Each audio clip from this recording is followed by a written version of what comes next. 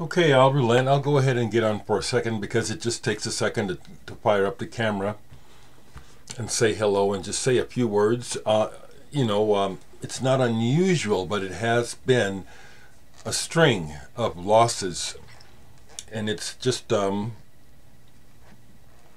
for the course. It's life. Sunday, the 13th of November, and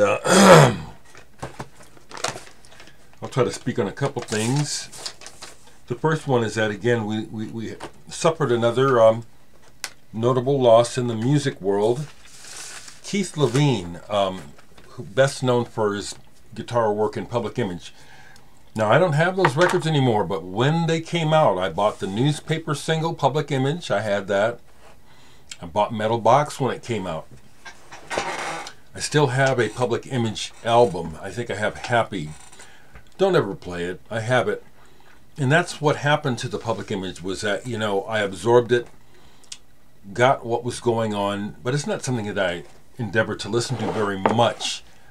And so it was, those are gone. But do I recognize that Keith Levine, just by his approach to guitar playing in Pill in particular, was he was an influencer. Yeah, what he did, and his touch on the guitar and the way that he could make sounds notable. And he had some other things that he did. I have a couple things that he was on that need to be mentioned. This is an album from 1979, post-punk new wave. Never hear it mentioned. The band Cowboys International. The Original Sin. Okay, so I'm reminded of the Clash connection. Terry Chimes was the drummer here. Terry Chimes was in the Clash originally. I understand that Keith Levine was in the Clash for a time, and that one of the songs that he co-wrote and got credit for is on the first Clash album, What's My Name? So I pulled these to share with the vinyl communities online, talking about the loss, of Keith Levine. And these losses aren't to be suffered lightly. These people are our icons, heroes, influencers, just important. I need to get a refill. And so I'll join in on the passing, marking the passing of these people. I mean, that's quite a few. I'm not remembering everyone, but, Mimi Parker, Dan McCafferty, Nick Turner. I can't even remember them all, Just now Keith Levine, and another one before that, many actually. Gal Costa, good Lord, and more. Besides that, Tyrone Downey, see. And before the day is over, someone will pass away that may not even catch our attention, but someone who's part of the vital and important history of music, which for me is my central focus and the best part. Music and art, apart from the human aspect of when you have good relationships, with family, with spouses, partners, friends, your kids, when that's right, or even when it's not right, that's really the true stuff of life, our emotional experience, but the other part that really gives life color and magic is music and art. So that's where I'm coming from with the always wanting to talk about musicians who may be overlooked and stuff. I mentioned Andy Partridge's birthday, and yesterday was Neil Young's birthday. And I won't pull them all, no, that's too much. I have some though. Excuse me. I have some Neil Young. And I've talked about Neil Young before. Neil Young is significant to me. Canadian, Canuck. I've been feeling him as a person and relating to him as a person, as well as loving his music since I was a teenager. That his voice, especially when I was younger, was one that spoke volumes to me. I felt his, it's like a cry, you know, it's like almost like a moan, the way he sings. Significant in my life, I've seen Neil Young 2 or 3 times. And Crosby, Stills, Nash & Young I saw, and then I saw him solo at least once. I must admit again, there's a period of time when I was doing polysubstances, and I do get some blurry memories. Some memories are very blurry. But I want to share that Harvest, Neil Young. This is not my original copy. I've gone through a few, but I bought this when it came out. I taught myself how to play bass and guitar. And the first song that I was able to play all the way through was Heart of Gold from this album. And that was my goal. I love the song and the album. I love this album. Every track. But I love that song so much, and it was so magical to hear it on the radio. I said, I can get this. And it's only a few chords, but it was totally instructive to helping to open the door for me learning how to play. Tonight's the Night. I gotta look and see. I might.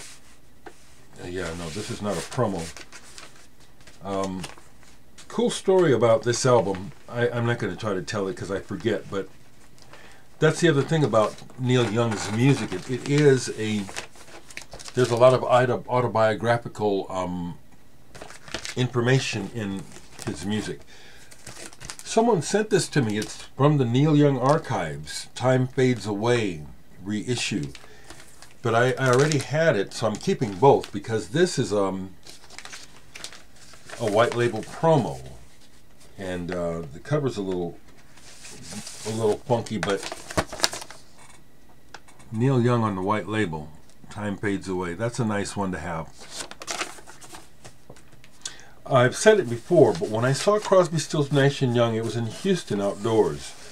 Jesse Colin Young and the Beach Boys opened, and everyone was really good. But when Neil Young hit the stage solo, you know, they all did solo spots, it was the atmosphere and the whole place changed. It's like you could hear a pin drop. His presence is so intense. Very powerful, very powerful. I just love him and have a lot of respect for him.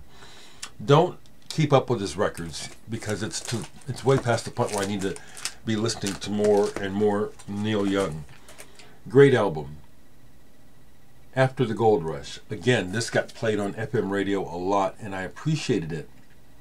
And I do appreciate the song Southern Man.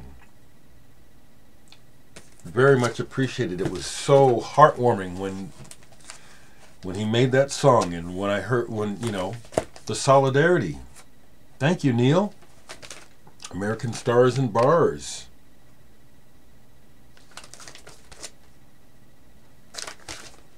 Did I pull? No, actually, this isn't all my Neil, but I'll stop with whatever I have here.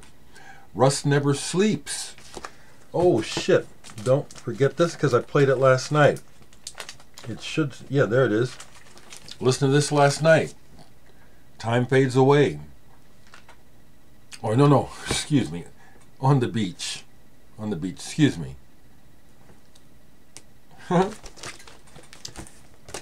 Two more. Landing on Water. Really don't know this album too well, and this one I have for the collection.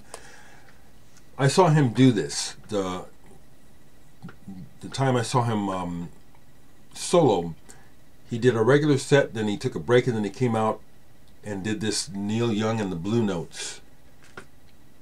Is this it, or is it the Pink thing? Or you know what I'm talking about, where he did the old style rock? Okay. And I keep forgetting to mention that this last Bandcamp Friday was the first time that I made any purchases, and part of it was thanks to a gift from one of you, thank you.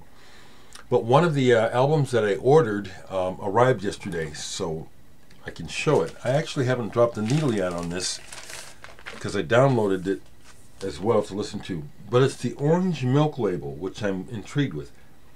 This is Diamond Soul, and the album is called Miami, but not the way you spell the city. Now, I'm intrigued with this work, and part of it is intrigue because part of what I hear with this is people playing with technology. And sometimes that's mainly what I'm hearing, is that this person is playing with technology. Faders, sliders, buttons, those pads. That I don't have one. Still don't have one to really learn how to use. But when it rises above them just playing with the technology is when things get interesting. And there are parts of this that sound like the cover. Very of the moment and kind of futuristic, but in a way that doesn't seem like it. Well, we'll see, because the music, electronic music in the 60s was called the music of the future.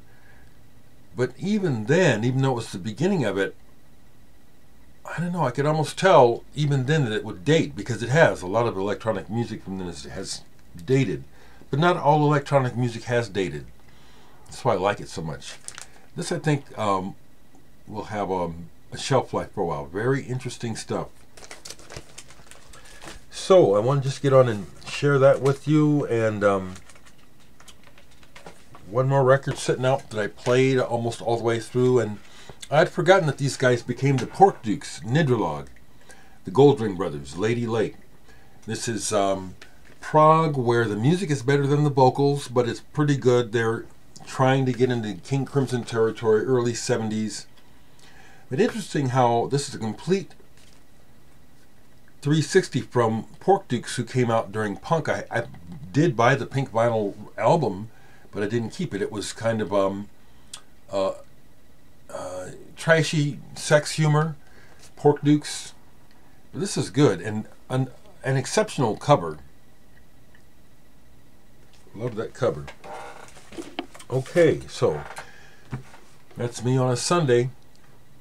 Hey, family. Hey, Stephanie. Hey, Karim. Hey, Adrian, if you watch. Hello, folks. I will remember to shout out, is it Kozaletsky? I remember that name off the top of my head. So I'm shouting you out in this video. Take care, folks.